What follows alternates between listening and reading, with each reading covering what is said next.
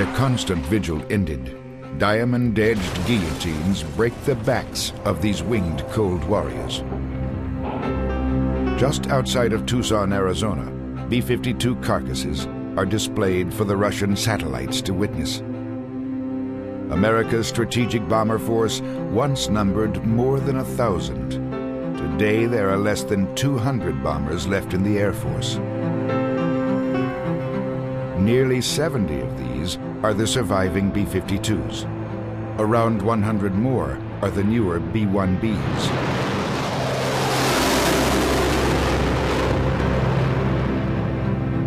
Designed to fight World War III, both carry on the strategic bomber legacy, reinvented for the post-Cold War world.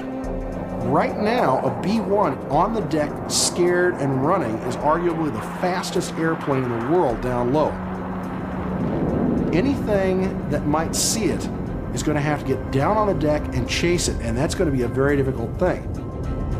It's probably the largest roller coaster ride that anyone could probably ever go on, and I get to do it for free. Not too long ago, its sole mission was to carry up to 24 nuclear bombs to the heart of Mother Russia. Each of them 25 times more powerful than the one dropped on Hiroshima.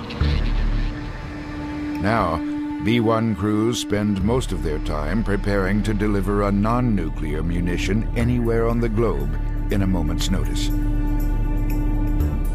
Typically, this intercontinental weapon strikes from 500 feet at more than 900 miles per hour.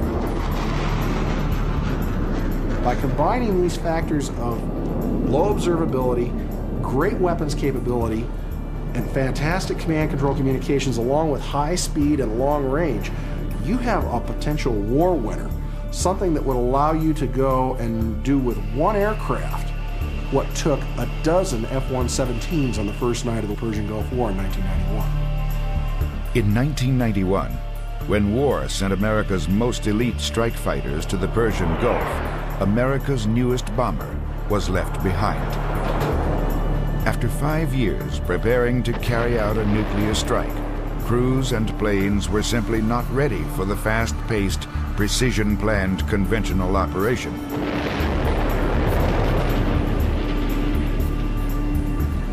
Critics used its absence in the Gulf to prove the machine a flying waste of taxpayer money. They said that this nuclear bomber, an ineffective product of 1970s technology, just didn't fit in the post-Cold War world.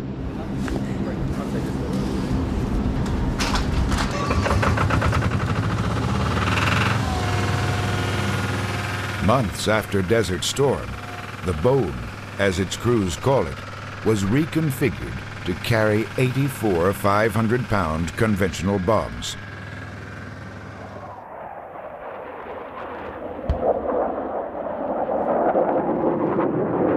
Trying to hit things down to single digits. We had, frankly, something to prove.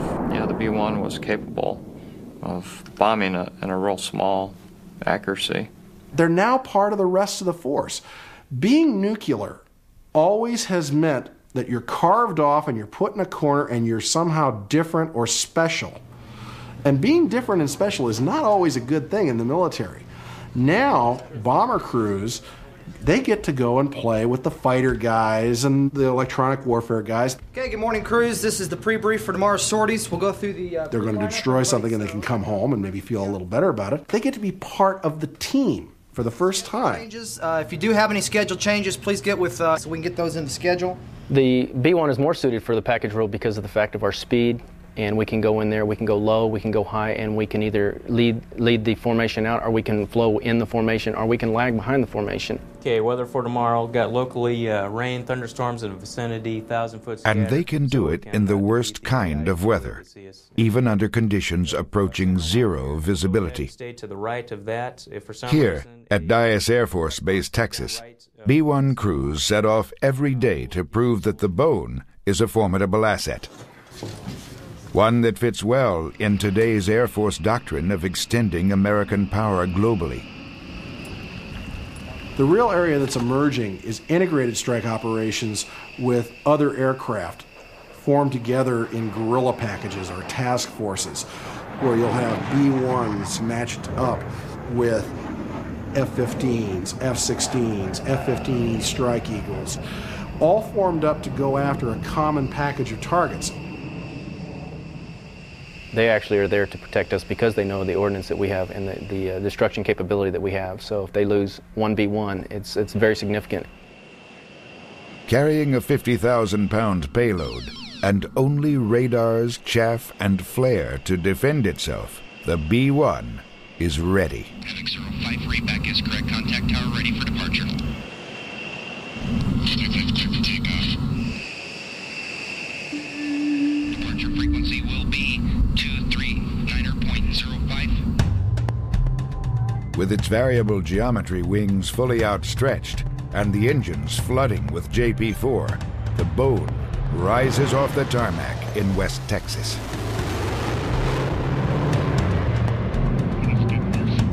It's pretty good right now, but there's a thunderstorm to the south moving north. They're saying 30 minutes or so it's going to be close to the Adam. Moments after launch, the B-1 takes on nearly 200,000 pounds of fuel from a waiting tanker. With a full fuel load, the B-1 has a range of over 7,000 miles at a cruising altitude of 25,000 feet. Just doing it nicely. Aerial refueling means it can sustain flight for as long as the four-person crew can last in the cockpit.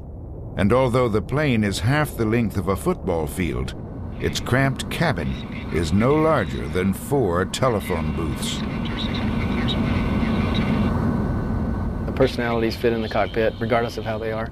If you're asking, do they have some kind of a jock mentality, I don't see that because of the fact that we don't allow that pretty much on the crew because we are 4 people coming together as one cohesive unit. So if one person is a little bit different than the others, we'll try to conform them to fit into our little cohesive unit, if you will.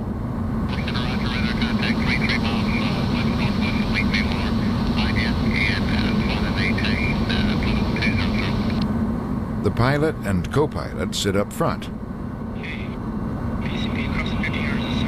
The offensive and defensive systems officers in a separate compartment about 6 feet behind them. The offensive systems officer, his job is to get the switches configured and get the INS configured and everything so that he can drop bombs the most accurate way he can. On the other hand, the DSO is primarily concerned with threats in the target area. And if you think about it, where are we going to strike? We're not going to go strike somewhere that probably is not defended. So his job is going to be busy, my job is going to be busy, and the pilots have to kind of juggle the two of us because we're kind of separated at the time. I've got to get the bombs on target, but the D's got to defend the aircraft.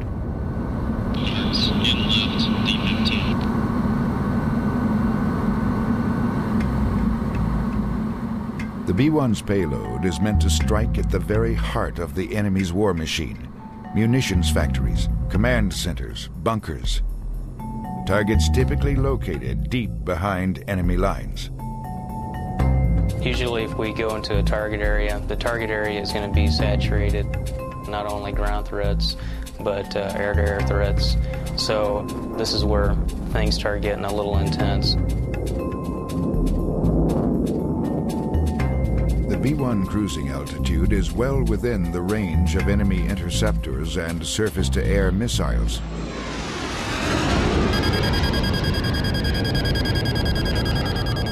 This is the warning that an enemy aircraft has been spotted 25 miles away on the defensive system officer's screen. Before the enemy fighter closes in for the kill, the B-1 pilot points the aircraft 20 degrees nose down, puts it in terrain-following mode, and lets go of the stick. With its wings swept back, the plane drops from 25,000 feet to 500 in less than a minute. You're sitting there with your hands by your side watching this airplane head towards the ground, and you're just concentrating on that scope. Is this airplane doing what it's supposed to? The B-1 is doing what it must to survive. Once spotted by the fighter's radar, the unarmed bomber is as good as dead. The crew's best bet is to hide the 400,000-pound jet in the ground clutter below. You don't have to completely defeat the threat. You just have to momentarily defeat the threat. Buy yourself a couple seconds here and a couple seconds there.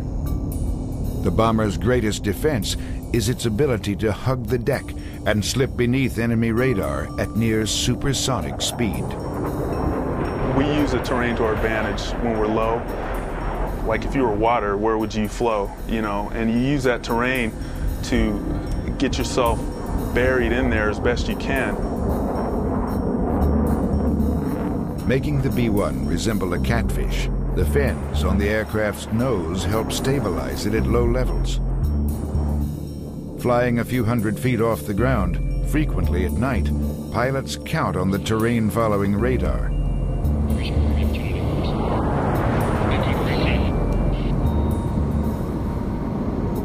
The radar's ability to detect drastic changes in the terrain 10 miles ahead of the aircraft prevents the plane from hitting the dirt. However critical to survival, radar sensors can also give away the bone's position. Once in the battle area, B-1 crews turn off any unnecessary electronics to reduce its footprint.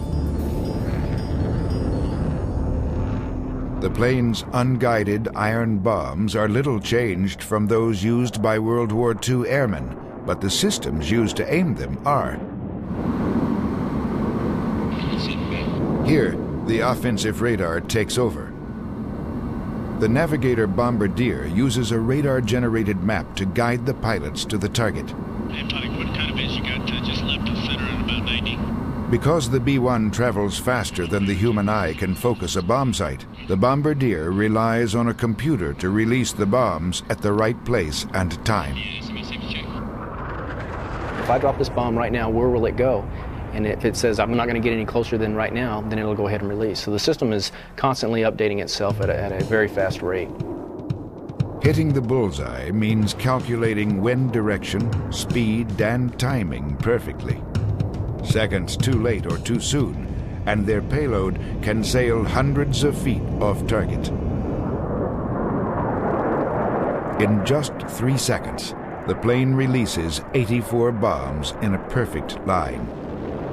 The shack, 0-0. Center bomb on the target. Probably 1% of the time, maybe, the shack occurs. I call it luck, but that's what we all want to get. That's what we strive for, and that's what we train for. But for many B-1 crews, close is good enough.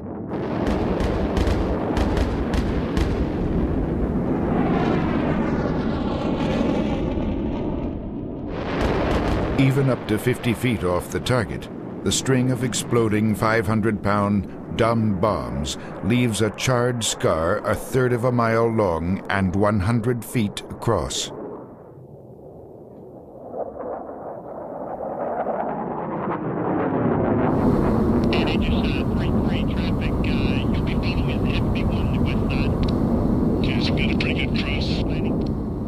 After 4 hours in the cockpit, the pilots return to a 10-knot crosswind on the runway.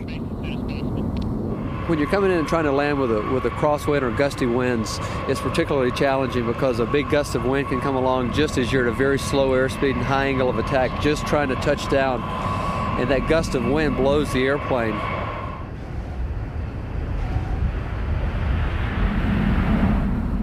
For the men and women at Dyess Air Force Base, today's mission was a typical day at the office. This wasn't always the case.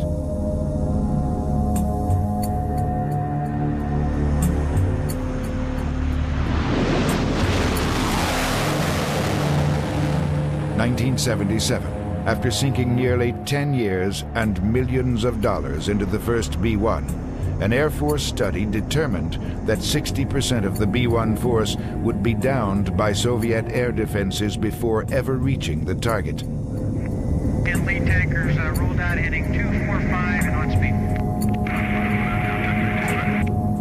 Critics claimed that the bone could not jam modern Soviet radar defenses in order to penetrate enemy airspace. President Jimmy Carter canceled the program. And here it is, ladies and gentlemen, the most advanced strategic aircraft in the world, the B-1B. But just 4 years later, the bone was resurrected. Some say that by 1981, the $20 billion bomber program fit well into the Reagan administration's effort to spend the USSR into oblivion. Just as important, it was the only airplane available to replace America's aging strategic workhorse, the B-52 Stratofortress. Nearly 30 years old, the 52 was an elderly veteran that many said wouldn't survive the 80s.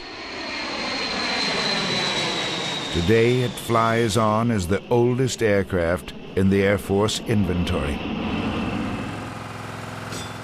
It is projected to serve to the year 2030 in the conventional role. But like the B-1, it too can be reconfigured for its Doomsday mission in just a few hours. A mission that even today, American pilots still quietly train for. The nuclear mission, yeah, you had that big long track line that might go on for 4 and 5 hours, page after page on this chart, and sometimes that was all you saw was a track line and train and a few towns here and there, and sometimes you had no clue where it was. One black line, one bomber, one target. A scenario repeated by thousands of pilots. Together, it is the SIOP, the Single Integrated Operational Plan. First designed in 1960, it envisioned a day when scores of American nuclear bombers and missiles would be sent to hit countless targets across mainland China and the USSR. The man most credited with engineering America's Doomsday machine was General Curtis LeMay, the first commander-in-chief of the nation's nuclear arsenal, known as SAC, or Strategic Air Command. It was under his guidance that American bombers burnt Tokyo to the ground and ultimately brought Japan to its knees during World War II. Some claim that during the years that followed, at the height of the Cold War, General LeMay would encourage Presidents Eisenhower and Kennedy to unleash a bolt-out-of-the-blue full-scale nuclear attack on the Soviet Union. General LeMay, he was the first legitimate and righteous purveyor of megadeath. This is a man who, before there was ever a nuclear weapon put in his arsenal, had probably killed or ordered the death of several million people, be they Germans, Italians, Japanese, during the Second World War. And one has to wonder if the experience did not desensitize him so that he was able to rationalize megadeath and still be able to sleep at night. LeMay's fervor became the standard for the bomber pilots under his command. I'm sure that Stratcom, in their various personality performance profiling tests and such, looked for people who could go ahead and deal with the potential horrors of a post-Holocaust world. I mean, that they could go do their missions and be able to go drop a weapon of unthinkable power on potentially a large population center and then walk away and try and continue their life. We had a mission and we performed it, and we told our families very little about what we really did. They know generally what we did. We never discussed with them targets, our mission, or any of that. You just couldn't humanly think about it 24 hours a day, 7 days a week. As recently as 1991, SAC bomber crews sat an around-the-clock vigil near their planes, fully loaded with nuclear bombs, waiting for the warning that World War III was underway.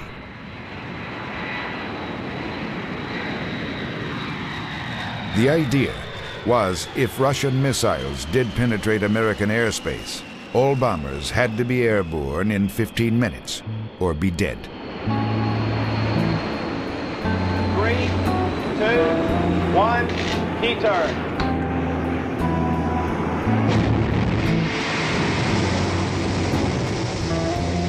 During the Cold War, the United States practiced redundancy. The first line of defense was the intercontinental ballistic missile, some carrying up to 10 nuclear warheads each. The next leg of the triad was the bomber force. No matter what the other side did, whether they launched a surprise attack against our missile sites, they would still have our airplanes to contend with. For 34 years, bomber crews sat alert in facilities like this one at Dyess Air Force Base. At one time, there were more than 100 such compounds. Major T.J. Smith spent nearly 2 years of his life here waiting for the klaxon to sound, the signal that Russian missiles were on their way. Crews lived underground for added protection in the event of a nuclear attack. This was my room for a good number of years, but you generally had one person per room. We had one airplane on alert, so we had 4 B-1 crew members. Now, B-1 crews practice the nuclear mission just once a month. The alert facility is surrounded by a 10-foot-high electric fence and microwave sensors. Probably the overwhelming thing that I remember the most about alert was the security that went around it. Getting in and out of the area, just into the facility, in and out to your airplane. Security was the utmost. The guards looked like they were ready to throw you down and beat you up at a moment's notice. Then up this ramp, after the klaxon went off, we'd run out this way and head out to the parking spot where our airplane was located. Sensors were dug into the runway, and it was made an electronic field here. So if you broke the plane with this electronic field, then the security police would respond to the airplane. About once every alert tour, you'd have a jackrabbit or a dog would come out through here and break the sensor. And once that happened, the security police would come and respond, and then the crew would have to come out and check the airplane and make sure everything was okay. And it always happened between 2 to 4 in the morning. So we had some late nights every once in a while trying to calm everybody down. Planes also had to be hair-trigger ready. We could place the aircraft into an alert configuration by running all the normal pre-flight systems checks, get them into a Code 1 status. At that time, we can take the APU switches, the auxiliary power unit switches, put them into the alert configuration along with the battery, raise the ladder up, and now the jet's going to be ready to respond. All we have to do is come down, hit the alert start, and the engines will be ready to start in about 30 seconds.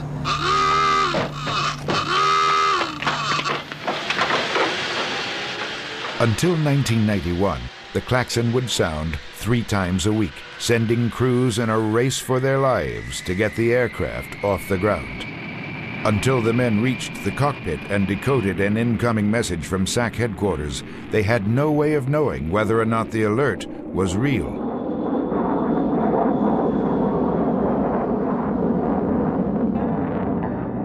In 1960, Ovidio Pugnale, a B-52 navigator, accepted the mission that could take him away forever. 26 years later, his son, Mark Pugnale, a B-1 pilot, accepts the same mission. You know, as a young crew member, you know, you'd already heard about this, and my dad said alert and flew B-52s, and they don't bring the mission home and tell you a lot. You know, when the klaxon blew, we were in a good poker game. So quick, count the money, you know, and everybody had to take their cards with them, you know, and you come back, so don't leave the cards on the table. If you came back, you may not have the same hand as when you left. So that always concerned us.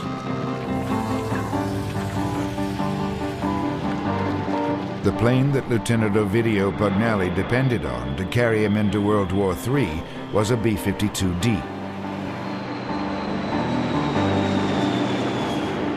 Typically, it was loaded with 4 1-megaton bombs. Today's B-52 can carry up to 20 such bombs. Each more than 25 times the power of the 2 weapons that leveled Hiroshima and Nagasaki. The first bomb dropped on Hiroshima was 13 kilotons. The second dropped on Nagasaki a little over 20. Captain Kermit Behan, bombardier over Nagasaki, recalls his greatest moment. I suppose it was when the clouds opened up over the target at Nagasaki. The target was there pretty as a picture. I made the run, let the bomb go. That was my greatest thrill. Over 100,000 lives lost. Nearly 10 square miles of thriving cities turned into rubble.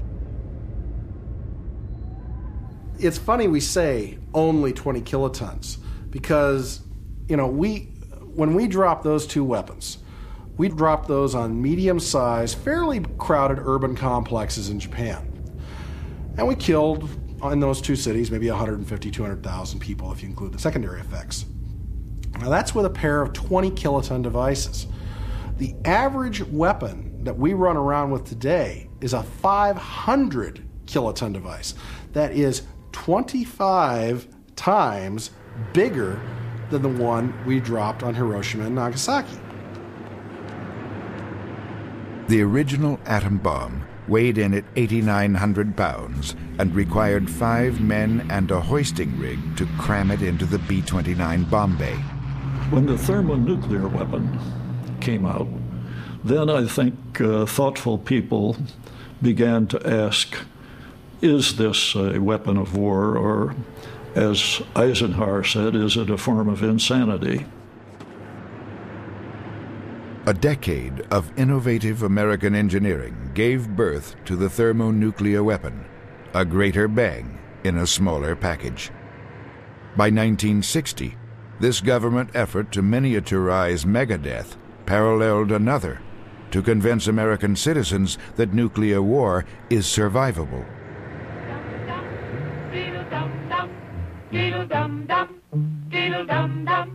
There was a turtle by the name of Bert, and Bert the turtle was very alert. When danger threatened him, he never got hurt. He knew just what to do. He ducked and cover, ducked and cover. I remember as a child growing up, of course, the duck and cover exercises. The little turtle doing his duck and cover routine. Now, we must be ready for a new danger, the atomic bomb. It is such a big explosion, it can smash in buildings and knock signboards over and break windows all over town. But if you duck and cover like Bert, you will be much safer. We look upon those as humorous today. At the time, they were deadly serious. It's a bomb, duck and cover. The effects of a 500 kiloton weapon today, properly delivered, the fireball alone would probably cover the whole of Manhattan Island if it was dropped in downtown New York.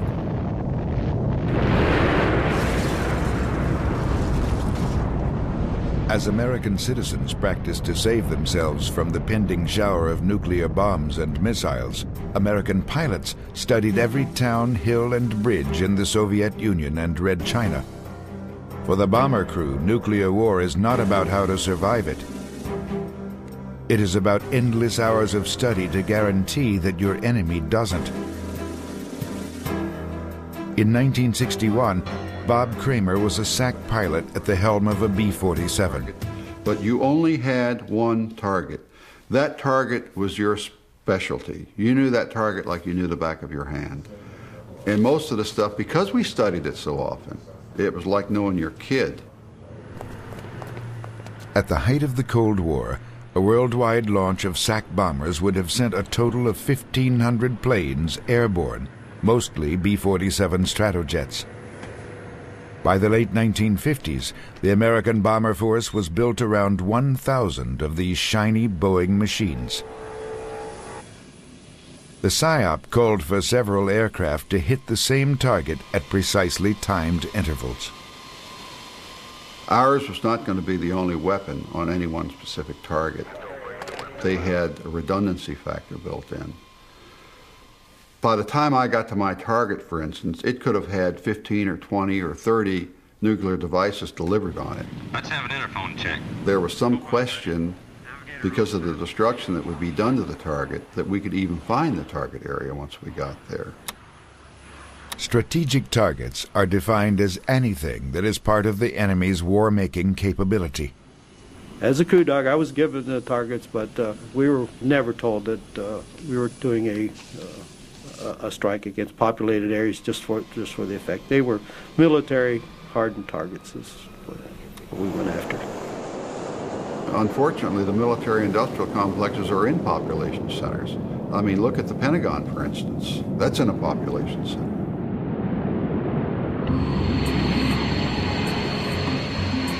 To reach their target, the crews had to fly higher and faster than the latest Soviet air defenses. As the first swept-wing all-jet bomber, the B-47 Stratojet sustained flight at 600 miles an hour and 40,000 feet, where no Soviet fighter could touch it. Defying the stereotype that bombers are flying dump trucks, B-47 pilots even practiced a fighter-like tactic to guarantee a safe escape from the nuclear bomb blast and the almost seismic aftershock. A tactic that they used, which they called a LABS maneuver, and it stood for low altitude ballistic something or the other. The airplane actually came in at low level. It pulled up and did what we refer to as an Immelman, where when the airplane got to about this point, it would release the weapon. Of course, the trajectory of the weapon would take it in a parabolic arc to the target, and we would pull the airplane up and then roll it out. And that was to avoid the blast effects of the weapon and so forth. The B-47 swept-wing design, compact 110-foot-long body, and speed made this tactic possible. But the G-forces required to carry it out stressed the bomber's frame until cracks in the fuselage finally doomed the maneuver.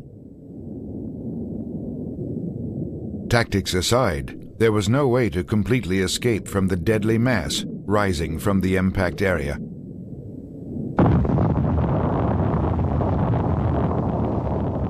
The mushroom cloud of a 1-megaton bomb reaches up 40,000 feet and can spread over an area of hundreds of square miles.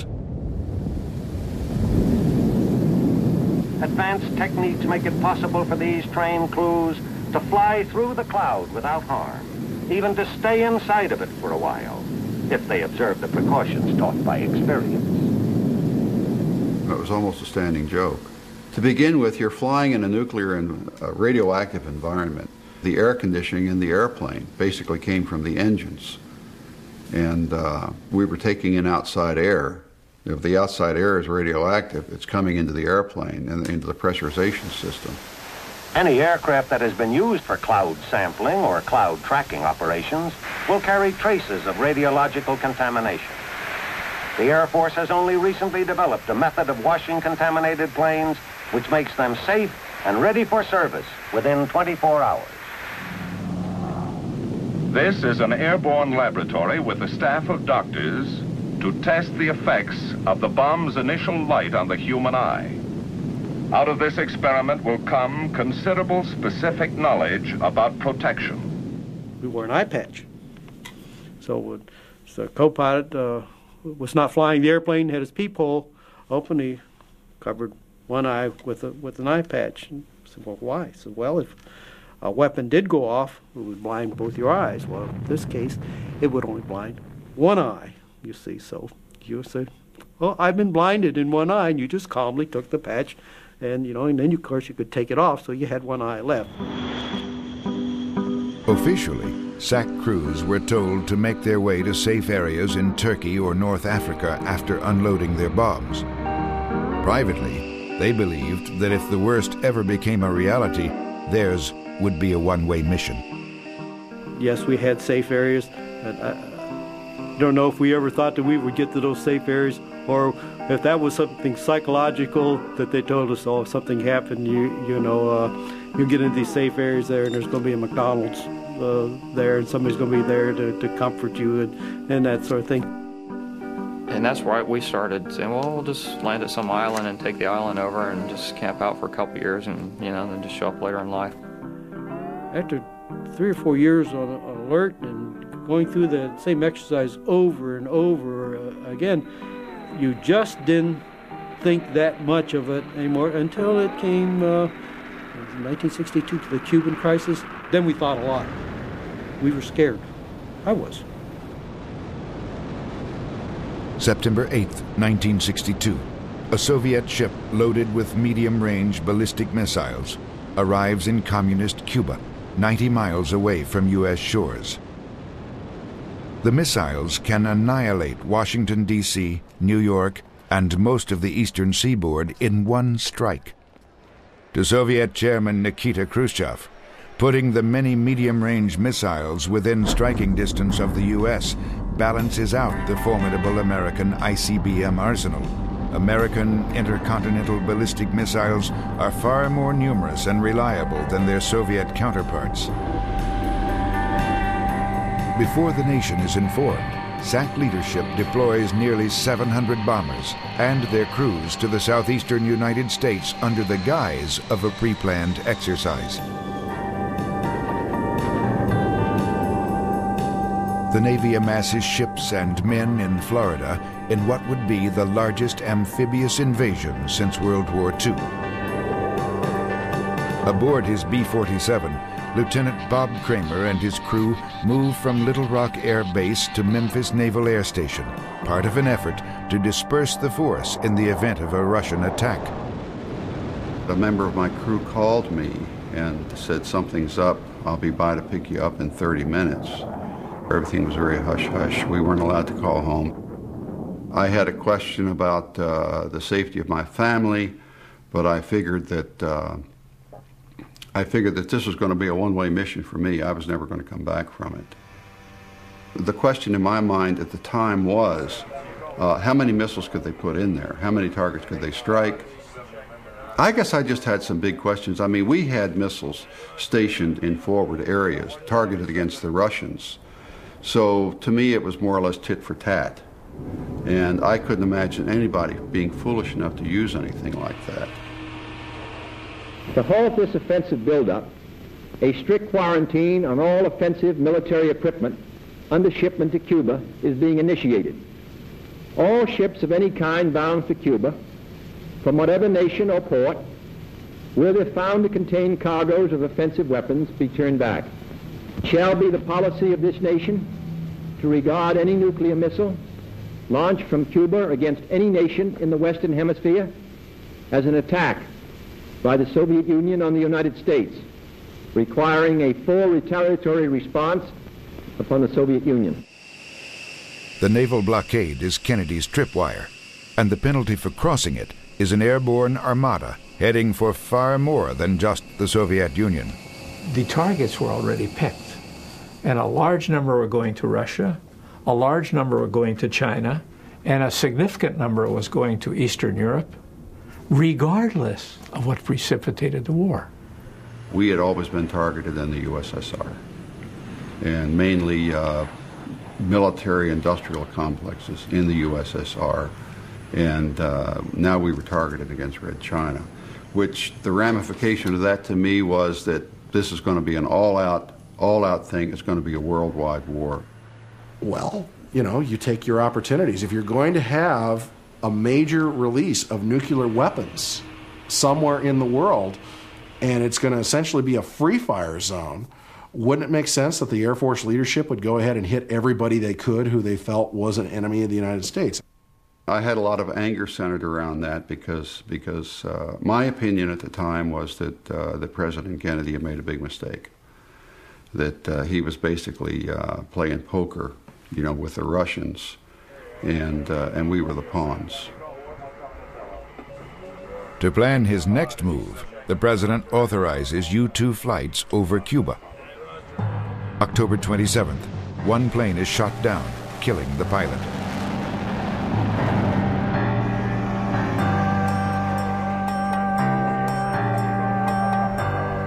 On the same day, one Soviet ship crosses the line, violating the blockade.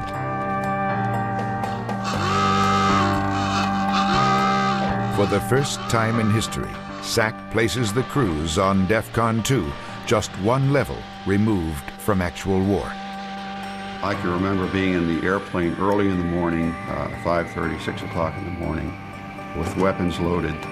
We were sitting in the airplane with a power cart hooked up to the airplane, ready to start the engines. General LeMay sees in the crisis a great opportunity and urges the young president to launch a full-scale attack against Cuba.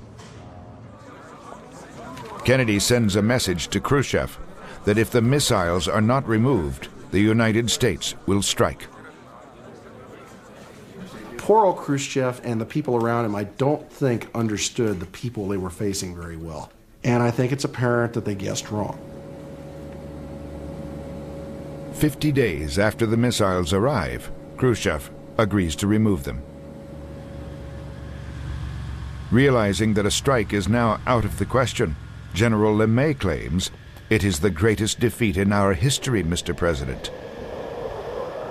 We must have been there for, I'd say, probably 3 or 4 hours before the order came through to stand down. I didn't feel that what we were doing was the right thing, but at the same time, it was my job, and I was doing my job.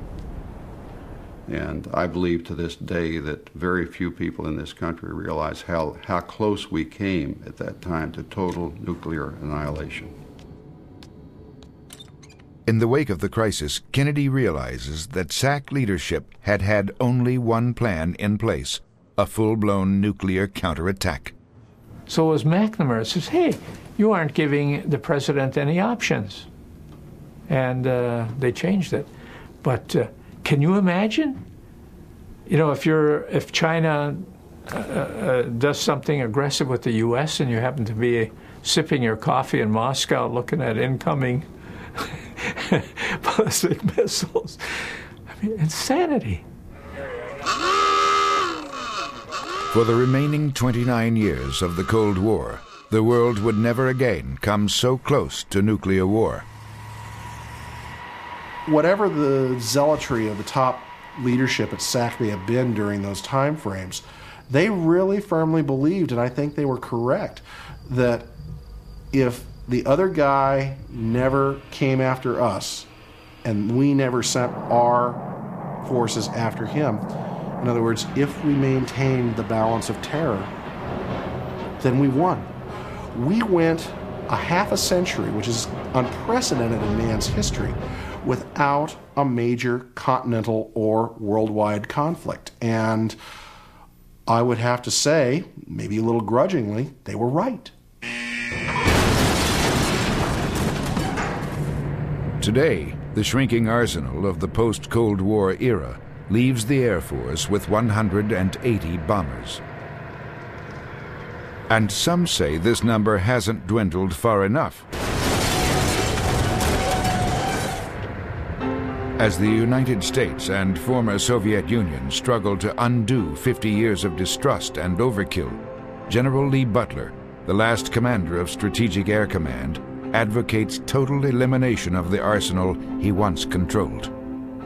Standing down nuclear arsenals requires only a fraction of the ingenuity and resources as were devoted to their creation. I could see for the first time the prospect of restoring a world free of the apocalyptic threat of nuclear weapons. A world free of the threat of nuclear weapons is necessarily a world devoid of nuclear weapons.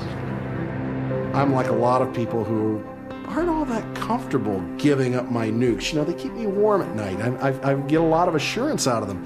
And yet, if I'm willing to back away and open my mind, those people, like General Butler and like General Horner, may be right. Maybe we need to go and actually get rid of these things and promote their elimination worldwide for the simple reason that they're not a usable weapon. And if anybody does, they're going to be a pariah around the world. We cannot uninvent the nuclear bomb. We cannot repeal E equals MC squared. Nuclear genie is out of the bottle, and it is illusory, I believe, to think that we can put it back in. Even with the threat of full-scale nuclear war vastly diminished, the winged leg of the triad has not completely shed its legacy. In a world of uncertainty, the flexibility of the bomber still holds a lot of appeal. I think the bombers will continue to have a role as long as we have these weapons. And the reason for that is that the bombers can be scrambled, they can be subject to recall. If American bomber crews were ever sent on the Doomsday mission, it is unlikely that the B-1 will carry them into nuclear battle. The adjustment of the Bones bomb bays to fit conventional munitions officially takes them out of the nuclear count. That means that crews must acquaint themselves with the myriad conventional weapons in the American bomber arsenal. This is CBU-87. CBU stands for Cluster Bomb Unit, and what that really means is this is not a bomb by itself, but it's a canister that holds several bomblets inside. This particular one holds about 250 small bomblets that are about the shape of a Coke can, maybe slightly longer, and have a little parachute at the back end that pop out so that they drop straight down.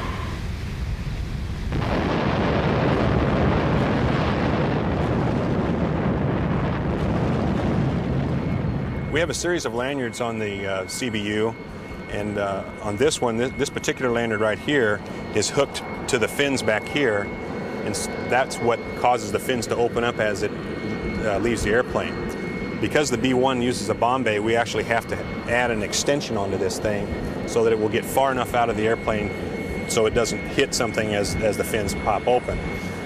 The area that one of these will cover is dependent on a couple things, but a good rule of thumb for CBU-87 is it covers about 150 feet length by about 100 feet width. The B-1 was designed before the days of radar-absorbing paint and deflective surfaces, but it is in its own way a stealthy machine. A unique feature of the inlets for B-1 are the two radar cross-section vanes that's located in each. What these do, an enemy air interceptor or ground system that's sending radar energy toward our aircraft, the energy would go into the inlet, bounce off the fan blades, and come back out. These radar cross-section vanes diffuse that energy, making it a smaller return or no return at all. Further reducing the signature is the Bones smooth underbelly, hiding the largest payload in the Air Force inventory.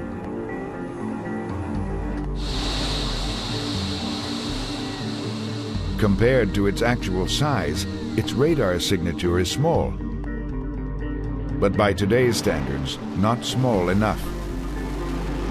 The Bones approach is really the inverse of stealthy doctrine.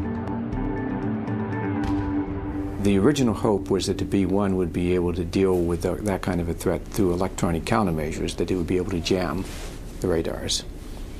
But based on our analysis in 1977 and 78, we doubted if that electronic countermeasures would be effective or sufficiently effective. And therefore we looked for quite a different and a revolutionary way of defeating the radars. Instead of trying to jam the radars with electronic noise, we would try to evade them by just making the plane so small electronically that the radars couldn't see it. The plane that designers came up with was the B-2, the newest generation nuclear bomber. Enemy defensive radars are capable of detecting threat aircraft up to a radius of 100 miles. Engineers hoped this futuristic bomber would shrink that radius down to 20 miles or less.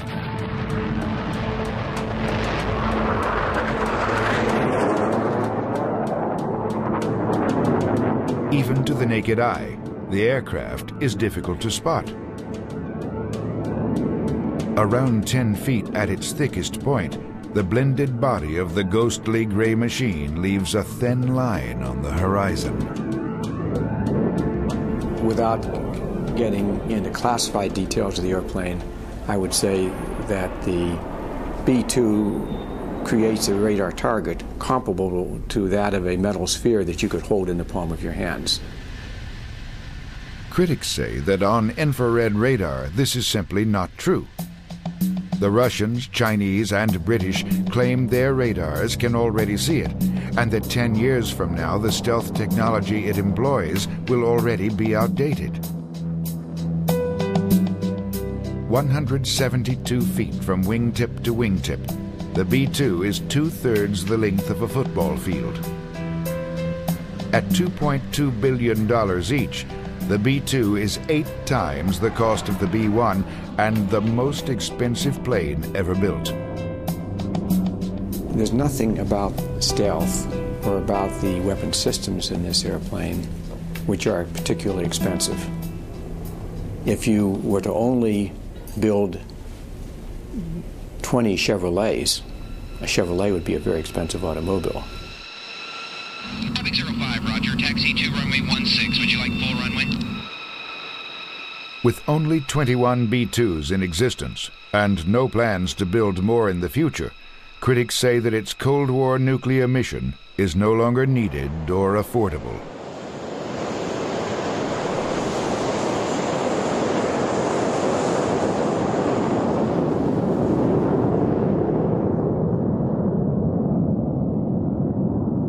Two pilots and over 200 computers fly the B-2. Among the most revolutionary computers is the Global Positioning System, or GPS satellite tracking capability. GPS allows the B-2's bombardier to instantly send target coordinates to a GPS receiver attached to a dumb bomb in its bomb bay. The B-2 pilot can then correct the target information until the moment of release. At that point, the GPS receiver takes over the guidance of the bomb.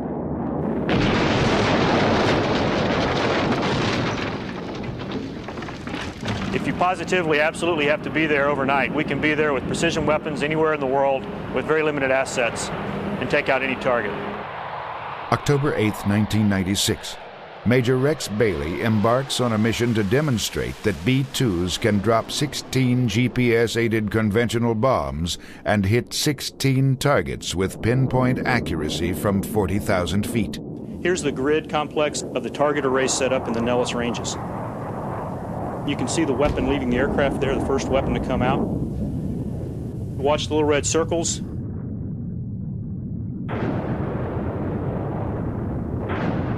Like they did with the B-1 and B-52, Pentagon advocates hope to reinvent the B-2 as a conventional bomber. With GPS accuracy, they plan to secure its future in the Air Force of the 21st century. The second aircraft that was in formation right behind us will now take out the rest of the targets. 16 targets destroyed in a single pass. A job it would take at least 8 F-117 stealth fighters to carry out. When we used to calculate the number of airplanes required to destroy a target down to now, how many targets do we want to take out with a single airplane? Some are quick to point out that the B-1 will do the same job for a lot less money. In the precision age, it is doubtful that hundreds of American bombers will darken the skies of their enemies, dropping indiscriminate nuclear loads on the cities below. Instead, they will uphold a new era that may change the nature of deterrence itself.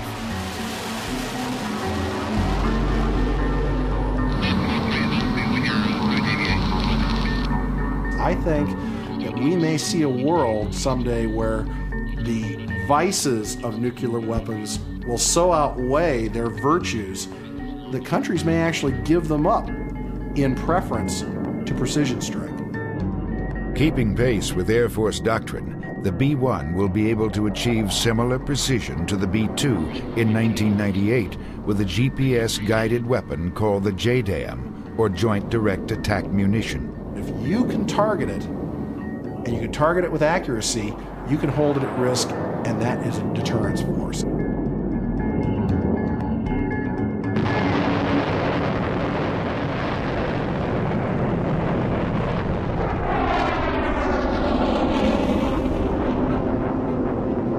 By the turn of the century, bombs like the JDAM will be carried on the same rotary launchers that once carried the instruments of Armageddon. Given the choice, the B-1 crews at Dyess Air Force Base choose precision over plutonium any day. good day to go fly.